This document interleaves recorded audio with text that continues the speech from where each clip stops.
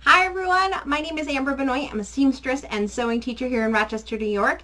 And in today's tutorial, I'm going to show you guys how to upcycle those old washcloths and make these cute little washing mitts. Aren't they adorable? Oh my gosh, my girls love these. Okay, so here's what you're going to need for the project. You're going to need 2 standard size washcloths. You're going to need some rulers and pins, all your normal standard sewing supplies. You're also going to need a piece of paper and a pencil so we can write out this pattern. So the basic size of this pattern is a 6.5 by 6.5 inch square. However, you might want to measure your little's hand if that's a possibility. It's a really fun way of getting them involved too. This is my younger daughter who is almost 4, her hand outline. Now, she's a little bit big for her age, but you can see how it fits snugly with inside that 6.5 by 6.5, and I still have enough room around the sides to give her give this project a 1/2 inch seam allowance. Now, I've also rounded the corners, and honestly, I used a Mod Podge bottle to get those curves. They do have curved rulers that you could do, but it's just as easy to find something curved around your house and use that in this situation. I've also added a fold hem down here. It's just a single fold hem of a 1/2 inch. Even though that's not required, especially if you have a serger to use on this project, it is nice and it makes it look a little bit more finished at the bottom. Now that you've got your pattern in place, you're going to want to lay out both pieces of fabric that you're using. So in this case, both of your washcloths.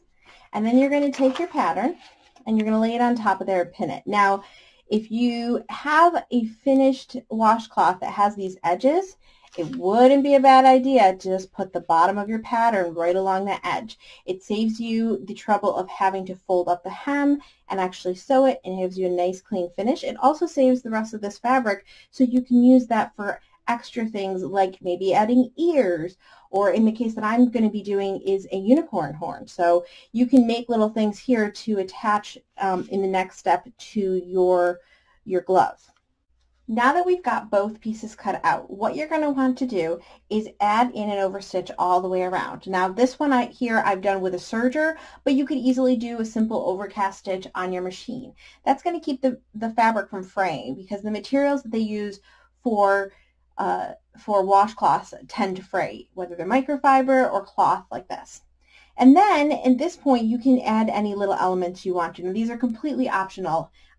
For this one, for one of my daughters, I'm making it a unicorn.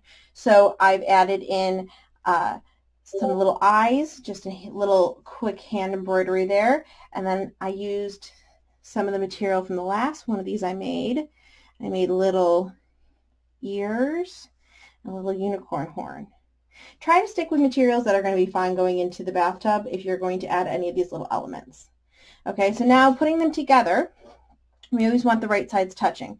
So I'm going to get my ears in place where I want them.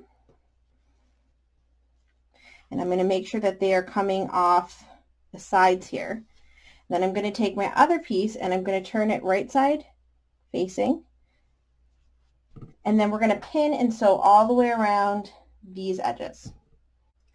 And then all you're going to be doing is turning it right side out. Now at this point, because we have this finished edge here, we could just leave it here. But I did want to show you guys really quick. Sorry, I got a lot of fuzzies on it.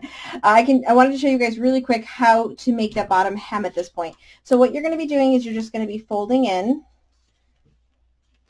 that bottom piece. And then you're just going to do a stitch all the way around. And as I put it through my machine, I like to put it with the needle here, and I just kind of go in a circle all the way around the edge. And I'll show you what that looks like. There you have it. You can see right here that nice pretty hem going around the bottom. Gives it a nice finished look.